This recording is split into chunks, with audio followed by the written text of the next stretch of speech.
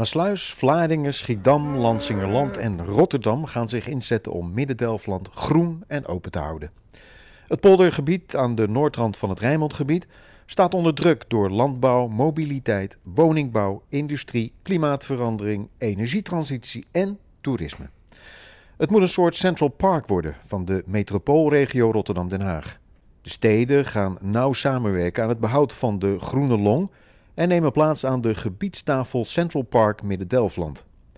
De samenwerking werd op een congres in Maasluis beklonken.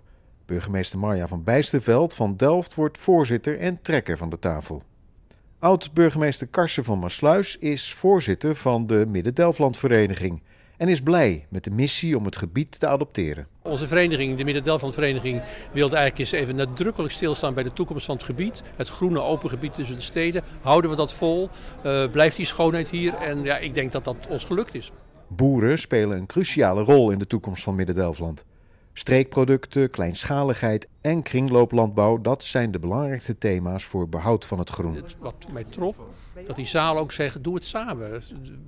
Wees met elkaar behoedzaam, waakzaam en heb vertrouwen in elkaar. En dat vond ik wel heel sterk. En tenslotte hebben eigenlijk daarna de wethouders uit het gebied, onder leiding van Marja van Bijsterveld, gezegd, we doen het, we gaan ervoor, we adopteren het gebied en met elkaar zorgen wij ervoor dat Midden-Delfland groen en open blijft. Nou, dat wilden we graag horen. Aan de gebiedstafel zitten verder land- en tuinbouworganisatie LTO Nederland, het Hoogheemraadschap van Delfland, boeren en burgers. Hand in hand is het motto, want economie en ecologie moeten samengaan in Midden-Delfland, de achtertuin van de stad.